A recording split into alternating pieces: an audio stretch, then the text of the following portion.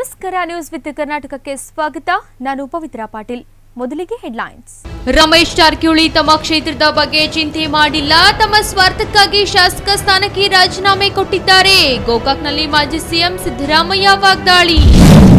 ಬಿಜೆಪಿಯಲ್ಲೇ ಅನರ್ಹ ಅಭ್ಯರ್ಥಿಗಳಿಗೆ ಸರಿಯಾದ ಪ್ರೋತ್ಸಾಹ ಇಲ್ಲ, ಜನಸಾಮಾನ್ಯರಿಗೆ ಸರ್ಕಾರ ಇದೆ ಅಂತಾನೆ ಗೊತ್ತಿಲ್ಲ. ಬಿಎಸ್ವೈ ಸರ್ಕಾರದ ವಿರುದ್ಧ ಮಾಜಿ ಸಿಎಂ ಎಚ್ಡಿಕೆ ಕಿಡಿ. ರೋಗಿಗಳ ಪಾಲಿಗೆ ಸ್ವರ್ಗವಾಗಬೇಕಾಗಿದ್ದ ಆಸ್ಪತ್ರೆ ನರಕದಂತಾಗಿದೆ, ಸರಿಯಾದ ಕಟ್ಟಡಗಳಿಲ್ಲ, ಗುಣಮಟ್ಟದ ಚಿಕಿತ್ಸೆ ಇಲ್ಲ. ಬೆಳಗಾವಿ ಜಿಲ್ಲಾ ಆಸ್ಪತ್ರೆಯ ದುಸ್ಥಿತಿಗೆ ಜನರ ಹಿಡಿಶಾಪ. ಈಗ ವಾರ್ತೆಗಳ ವಿವರ. ಬೆಳಗಾವಿ ಜಿಲ್ಲಾಸ್ಪತ್ರೆ ಸಮಸ್ಯೆಗಳ ಸಾಗರವಾಗಿದೆ.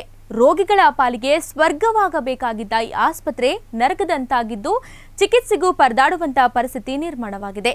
ಇನ್ನು ಮೂಲ ಸೌಲಭ್ಯಗಳಂತೂ ಕೈಗೆ ಸಿಗದ ನಕ್ಷತ್ರಗಳಂತಾಗಿದ್ದು, ಹೇಗಿದೆ ಆಸ್ಪತ್ರೆಯಲ್ಲಿ ರೋಗಿಗಳ ನರಕಯಾತನೆ ಅನ್ನೋದನ್ನ ನಾವು ನಿಮಗೆ ತೋರಿಸ್ತೀವಿ. ಬೆಳಗಾವಿ ಜಿಲ್ಲಾಸ್ಪತ್ರೆಯು ಒಂದಲ್ಲ ಒಂದು ಸಮಸ್ಯೆಯನ್ನ ಸೃಷ್ಟಿಸಿ ಸುದ್ದಿಯಾಗುತ್ತಲೇ ಇರುತ್ತದೆ. ಯಾವಾಗಲೂ ಒಮ್ಮೆ ಮೇಲಾಧಿಕಾರಿಗಳು ಇಲ್ಲಿಗೆ ಭೇಟಿ ನೀಡಿ ಆದೇಶ ಮಾಡಿ ಹೋಗಿರುವ ಪುರಾವೆಗಳನ್ನ ಬಿಟ್ರೆ ಅಭಿವೃದ್ಧಿ ಕಾರ್ಯಗಳು ಮಾತ್ರ ಶೂನ್ಯ. ಸೌಲಭ್ಯಗಳೇ ಇಲ್ಲದೆ ದನದ ಕೊಟ್ಟಿಗೆಯಂತೆ ಕಾಣುವ ಈ ಆಸ್ಪತ್ರೆಯನ್ನ ನೋಡಿದ್ರೆ ಸ್ಮಾರ್ಟ್ ಸಿಟಿ ಯೋಜನೆಗೆ ಇದೊಂದು ಕಪ್ಪು ಚುಕ್ಕೆ ಅಂತಾಗಿದೆ. ಸರಿಯಾದ ಕಟ್ಟಡಗಳಿಲ್ಲ, ರೋಗಿಗಳಿಗೆ ಗುಣಮಟ್ಟದ ಚಿಕಿತ್ಸೆ ಇಲ್ಲ, ಬೆಡ್ ಇಲ್ಲ, ಸ್ನಾನ ಮಾಡಲು ಮತ್ತು ಕುಡಿಯಲು ನೀರು ಇಲ್ಲ. ಹಾಗಾದ್ರೆ ಯಾವ ಪುರುಷಾರ್ಥಕ್ಕೆ ಈ ಆಸ್ಪತ್ರೆ ಎಂಬ ಪ್ರಶ್ನೆ ಮೂಡುವುದು ನಿಜ. ಯಾವುದೋ ಪಾಳು ಬಿದ್ದ ಕಟ್ಟಡದಂತೆ ಕಾಣುವ ಈ ದೃಶ್ಯಗಳು ಇದೇ ಜಿಲ್ಲಾಸ್ಪತ್ರೆಯ ದೃಶ್ಯಗಳು. ಆರೋಗ್ಯ ಹರಿಸಿ ಈ ಆಸ್ಪತ್ರೆಗೆ ಬಂದ್ರೆ ಅನಾರೋಗ್ಯವನ್ನ ಉಡುಗೊರೆಯಾಗಿ ಹೊತ್ತೊಯ್ಯಬೇಕಾದಂತಹ ಪರಿಸ್ಥಿತಿ ನಿರ್ಮಾಣವಾಗಿದೆ. ಸೌಲಭ್ಯಕ್ಕಾಗಿ ಆಗ್ರಹಿಸಿ ಹಲವಾರು ಎನ್ಜಿಒಗಳು, ಸಂಘಟನೆಗಳು ಪ್ರತಿಭಟನೆ ಮಾಡುತ್ತಲೇ ಇದ್ರು. ಸಂಬಂಧಿಸಿದ ಅಧಿಕಾರಿಗಳು ಕ್ಯಾರೆ ಎನ್ನುತ್ತಿಲ್ಲ ಎಂದು ಉತ್ತರ ಭಾಗದ ಶಾಸಕ ಅನಿಲ್ ಬೆನಕೆ ಆಸ್ಪತ್ರೆಗೆ ಭೇಟಿ ನೀಡಿ ಪರಿಶೀಲನೆ ನಡೆಸಿ ರೋಗಿಗಳ ಗೋಳಾಟ, ಇಲ್ಲಿಯ ವಾತಾವರಣ ನೋಡಿ ಅಧಿಕಾರಿಗಳಿಗೆ ಚಿಮಾರಿ ಹಾಕಿದ್ರು. ಎಲ್ಲಿ ಬೇಕೆಂದರಲ್ಲಿ ಚೇಂಬರ್ಗಳು ಒಡೆದು ಚರಂಡಿಗಳು ನಿರ್ಮಾಣವಾಗಿದ್ದು ಅವುಗಳನ್ನ ಸಿದ್ಧಪಡಿಸದೆ ಆಲಸ್ಯತನ ತೋರಿಸುವ ನೀವು ಎಂದು ರಾತ್ರಿ ಎಲ್ಲಿಯೇ ವಸತಿ ಉಳಿಯಿರಿ ಎಂದು ಅಧಿಕಾರಿಗಳ ವಿರುದ್ಧ ಹರಿಹಾಯ್ದರು. ಆಸ್ಪತ್ರೆಯ ಹೆರಿಗೆ ವಾರ್ಡ್ಗಳು, ಶೌಚಾಲಯಗಳು, ಸ್ನಾನಗೃಹಗಳು ಹೆಗ್ಗಣಗಳ ತವರು ಮನೆಯಂತಾಗಿದ್ದು ಶಿಶುಗಳಿಗೆ ಸ್ನಾನ ಮಾಡಿಸಲು ಬಿಸಿ ನೀರು ಇಲ್ಲದಿರುವುದು ಶಾಸಕರು ಸಿಡಿಮಿಡಿಗೊಳ್ಳುವಂತೆ ಮಾಡಿತು. ಅಧಿಕಾರಿಗಳು ಸರಿಯಾಗಿ ಕೆಲಸ ಮಾಡಿ, ಇಲ್ಲದಿದ್ದರೆ ಮನೆಗೆ ಹೋಗಲು ಸಿದ್ಧರಾಗಿ, ನಮಗೆ ಸಂಬಳ ಕೊಡುವುದು ಸಾರ್ವಜನಿಕರ ಸೇವೆಗಾಗಿ, ಕಾರಣಗಳನ್ನು ನೀಡಿ ಕಳಚಿಕೊಳ್ಳುವುದಕ್ಕಲ್ಲ ಎಂದು ತೀವ್ರವಾಗಿ ತರಾಟೆಗೆ ತೆಗೆದುಕೊಂಡರು. ಹೆರಿಗೆ ವಿಭಾಗದ ಸ್ನಾನದ ಗೃಹಗಳು, ಬಾಗಿಲುಗಳೆಲ್ಲವೂ ಮುರಿದು ಬಿದ್ದಿದ್ದು ಮಹಿಳೆಯರು ಸೀರೆಯನ್ನ ಬಾಗಿಲಿಗೆ ಕಟ್ಟಿ ಸ್ನಾನ ಮಾಡುವಂತಹ ಪರಿಸ್ಥಿತಿಯನ್ನ ನೋಡಿದ್ರೆ ಇಲ್ಲಿಯ ನರಕಯಾತನೆ ಎಂತವರಿಗಾದರೂ ಕೋಪ ಭರಿಸುತ್ತದೆ.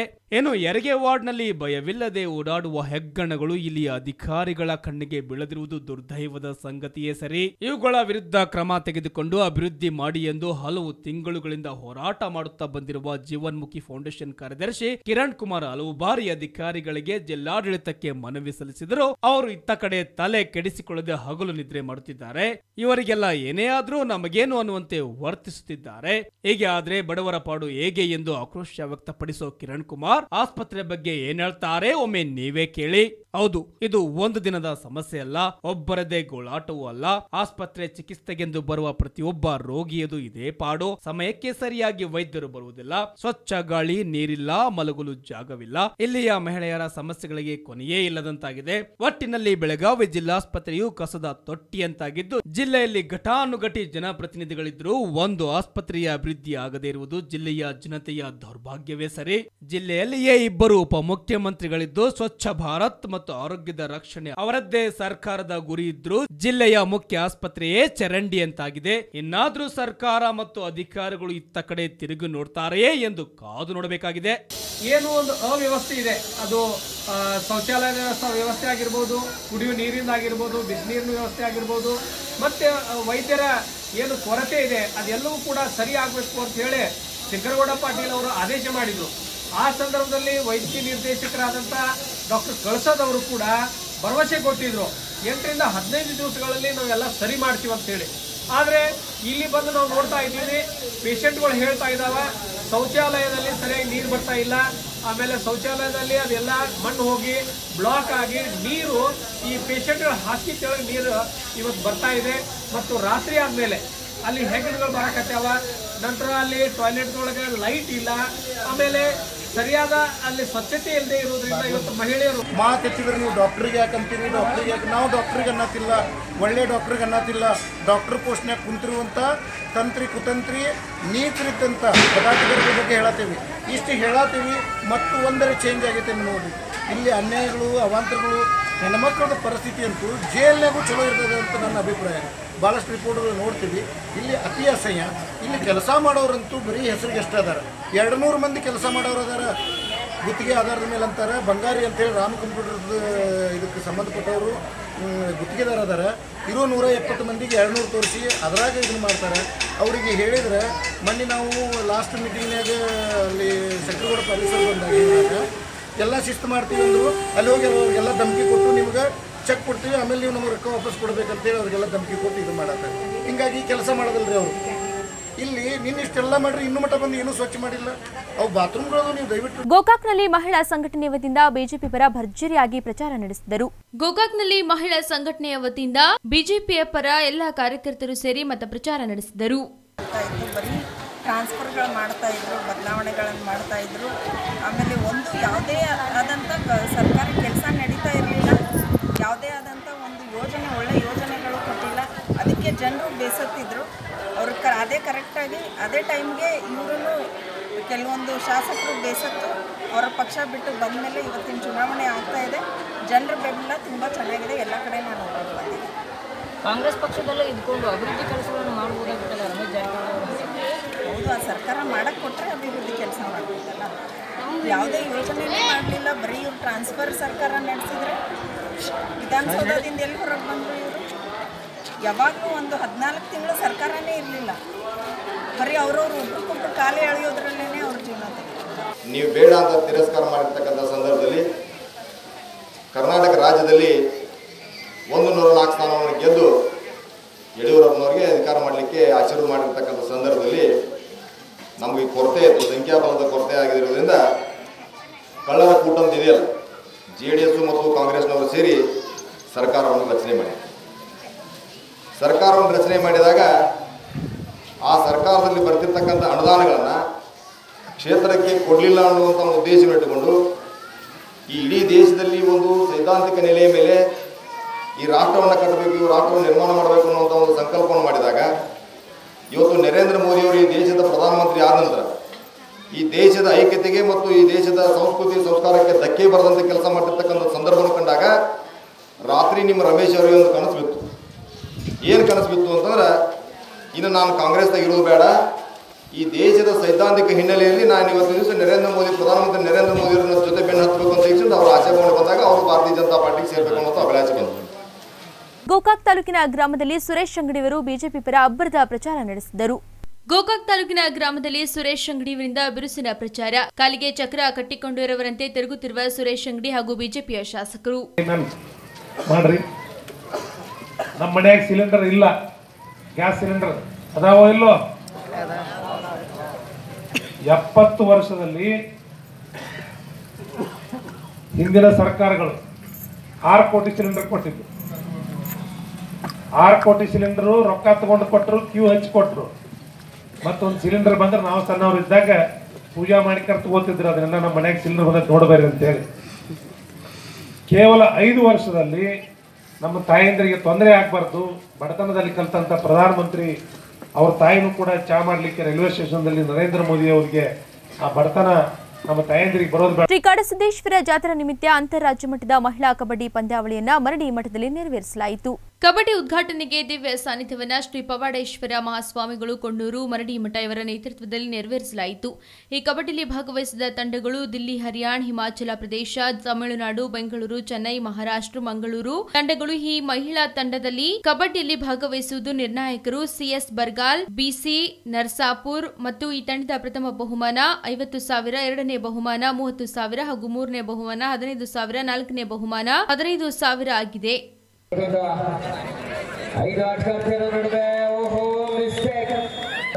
ಸಾಕಷ್ಟು ಮಿಡ್ ಲೈನ್ ಸಮೀಪದಲ್ಲಿ ಟ್ಯಾಕಲ್ ಅನ್ನು ಮಾಡಬೇಕಾದ್ರೆ ಸಪೋರ್ಟ್ ಕೂಡ ಅಷ್ಟು ವೇಗವಾಗಿ ಬಂದ್ರೆ ಆ ಒಂದು ಟ್ಯಾಕಲ್ ಯಶಸ್ವಿ ಆಗ್ತಾ ಇದೆ.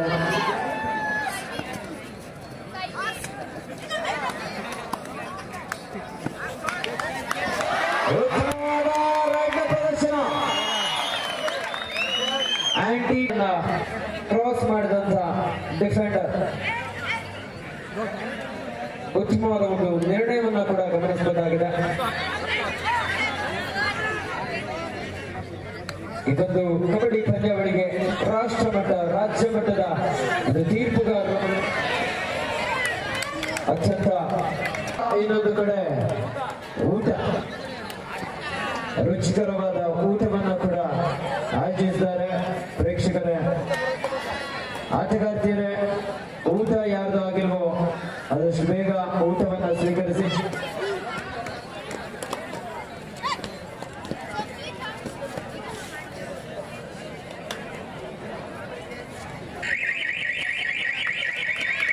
ಸೂಪರ್ ಟ್ಯಾಕಲ್ ಕೂಡ ಆನ್ ಆಗಿದೆ. ನೋಡೋಣ, ಬಹಳಷ್ಟು ಮುನ್ನುಗ್ಗಿ ಅಂಕವನ್ನು ಪಡೆಯುವ ಪ್ರಯತ್ನ.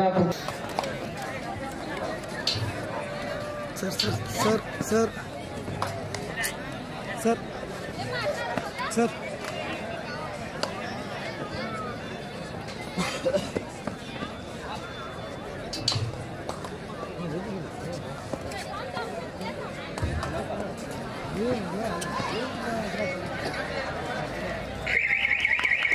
ಬೇಚಳ್ಬಾಗ್ ವ್ಯಾಯಾಮ ಮಂಡಳ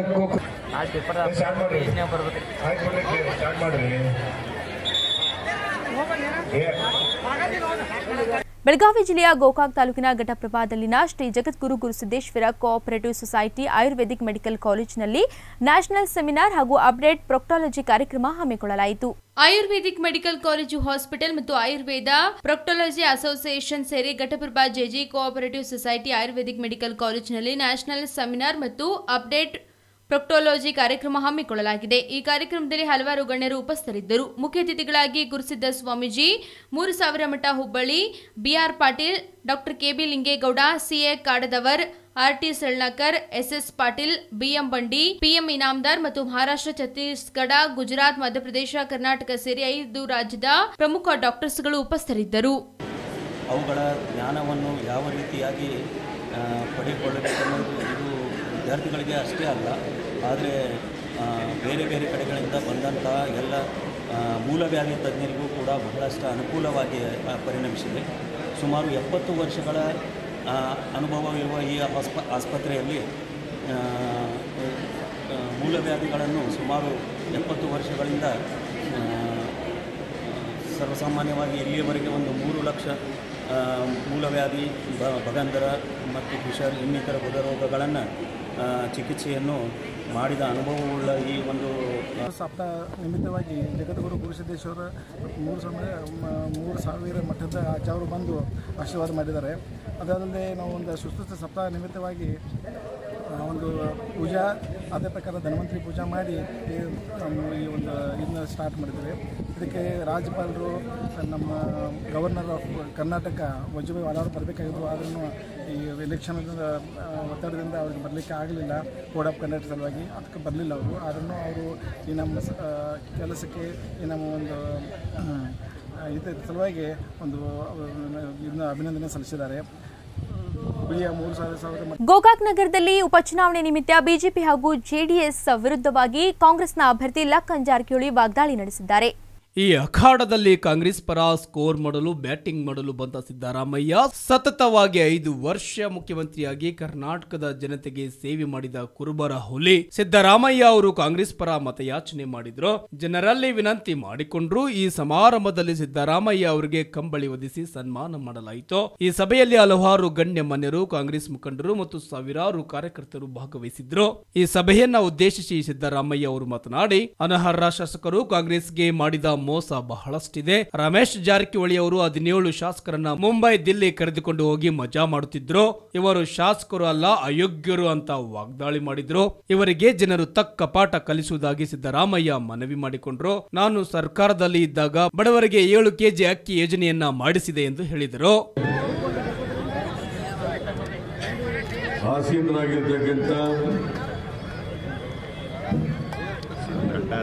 ಮಾಜಿ ಸಚಿವರು, ಆತ್ಮೀಯರು ಆದಂತ ಸತೀಶ್ ಜಾರಕಿಹೊಳಿ ಅವರೇ,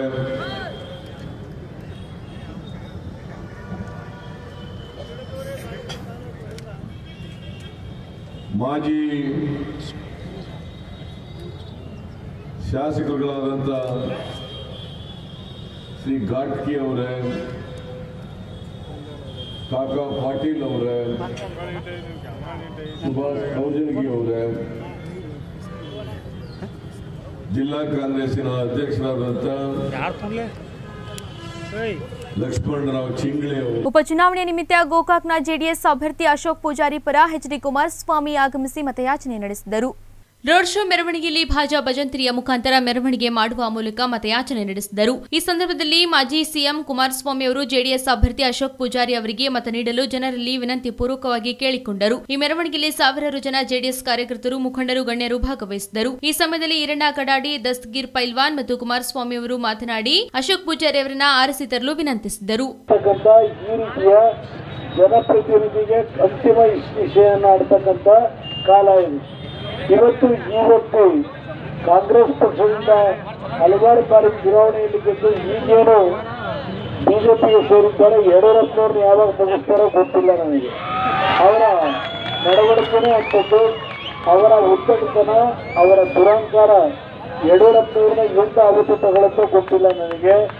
ಆದರೆ ಇವತ್ತು ಒಂದು ಮಾತು ಹೇಳ್ತೇನೆ, ಗೋಕಾಕ್ ವಿಧಾನಸಭಾ ಕ್ಷೇತ್ರ 1ರಲ್ಲಿ ಸುಮಾರು 36,000 ರೈತ. ಆರೋಗ್ಯ ಸಚಿವ ಬಿ ಶ್ರೀರಾಮುಲು ಬಿಜೆಪಿ ಪರ ಯಶವಂತಪುರದಲ್ಲಿ ಭರ್ಜರಿಯಾಗಿ ಪ್ರಚಾರ ನಡೆಸಿದರು. ಕ್ಷೇತ್ರದ ಜನತೆ ನಮ್ಮ ಅಭ್ಯರ್ಥಿ ಎಸ್.ಟಿ. ಸೋಮಶೇಖರ್ ಪರ ಇದ್ದಾರೆ ಎಂಬುದು ಸೇರಿದ ಜನಸ್ತೋಮ ನುಡಿದಾಗ ಸ್ಪಷ್ಟವಾಯಿತು ಎಂದು ಇದೇ ಸಂದರ್ಭದಲ್ಲಿ ತಿಳಿಸಿದರು. ಇದರೊಂದಿಗೆ ಸ್ಥಳೀಯ ಮಹರ್ಷಿ ವಾಲ್ಮೀಕಿ ಕ್ಷೇಮಾಭಿವೃದ್ಧಿ ಸಂಘವು ಕೈಜೋಡಿಸುವ ಮೂಲಕ ಪಕ್ಷದ ಅಭ್ಯರ್ಥಿಯ ಗೆಲುವಿಗೆ ಶ್ರಮಿಸುತ್ತಿದೆ. ಎಲ್ಲರೊಂದಿಗೆ ಬೆರೆತು ನಮ್ಮ ಅಭ್ಯರ್ಥಿ ಪರ ಮತಯಾಚನೆ ಮಾಡಿ ಎಂದು ವಿನಂತಿಸಿದರು.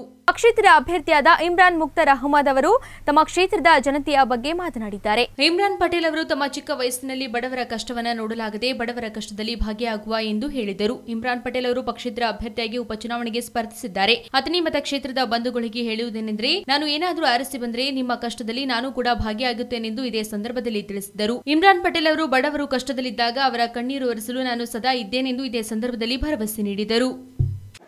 ನಮ್ಮ ಜನರಿಗೆ ಯಾವ ಟೈಪ್ ಸೌಲಭ್ಯವನ್ನು ಮಾಡಿಕೊಡ್ಬೇಕು, ಯಾವ ಸವಲತ್ತು ಮಾಡಿಕೊಡ್ಬೇಕು ಅಂತ ಆ ವಿಚಾರ ಮಾಡಿಕಿಸಿಂದ ಅವರ ಬಿಜೆಪಿ ಸರ್ಕಾರ ಇತ್ತು. ಆಲ್ಮೋಸ್ಟ್ ಅವ್ರು ಹೋಗುವಾಗ ಅಲ್ಲಿ ಅವ್ರು ಆ ಒಂದು ಕಂಡೀಷನ್ ಆಗೋಕ್ಕಿಂತ ಮೊದಲು ನಿಮ್ಮ ರಾಜಕೀಯ ಫೀಲ್ಡ್ನಲ್ಲಿ ನಿಮ್ಮ ಅವಧಿಯಲ್ಲಿ ಬಂದಬೇಕು ಅಂತ ಒಂದು ಕಂಡೀಷನ್ ಹಾಕಿಸಿಂದ ನಡೀತಿತ್ತು. ನನ್ನ ವೈಯಕ್ತಿಕ ಪರವಾಗಿ ಯಾವ ಕಷ್ಟನಲ್ಲಿ ಇದ್ದಾರೆ ಆ ಕಷ್ಟ ಅಷ್ಟೇ ಸುಧಾರಣೆ ಮಾಡ್ಬೇಕು. ಅವ್ರ ಕಷ್ಟನಲ್ಲಿಂದ ಈಗ ರಾಜಕಾರಣಿಗಳಿಗೆ ಯಾವ ಪ್ರಕಾರ ವ್ಯಾಲ್ಯೂ ಸಿಗತ್ತೆ ಅದ್ ಜನರಿಗೆ ವ್ಯಾಲ್ಯೂ ಸಿಗಲ್ಲ ಅಂತಂದ್ರೆ ಈಗ ಒಕ್ಕಟ್ಟು ಹಾಕಿಸಿಂದ ಎಲ್ಲಾರು ಜನರಿಗೆ ಒಂದೇ ಮಾತು ಹೇಳಿ, ನನಗೆ ಆರಿಸಿಕೊಟ್ರೆ ಎಲ್ಲರೂ ಒಕ್ಕಟ್ಟಾಗಿ ಹೋರಾಡಿ ನಂತರ ನಮ್ಗೆ ಯಾಕೆ ನಮ್ಮ ಏನ್ ಆಗ್ಬೇಕಾಗಿದೆ ಅದ್ ಯಾಕೆ ಸಿಗಲ್ಲ ನೋಡೋಣ. ಅದು ಆ ವಿಚಾರದಿಂದ ನಾವು ರಾಜಕಾರಣಿಗಳಿಗೆ ಎಲ್ಲರಿಗೂ ನಮ್ಗೆ ಸಿಗ್ತಾ ಇದೆ. ಒಂದು ನಂಬಿಕೆ ಇದೆ ಜನರಿಗೆ, ಆ ನಂಬಿಕೆಗೆ ನಾವು ದ್ರೋಹ ಮಾಡಬಾರ್ದು. ಮಂಡ್ಯ ಮಾಕವಳಿಯ ಕೋರಮಂಡಲ ಸಕ್ಕರೆ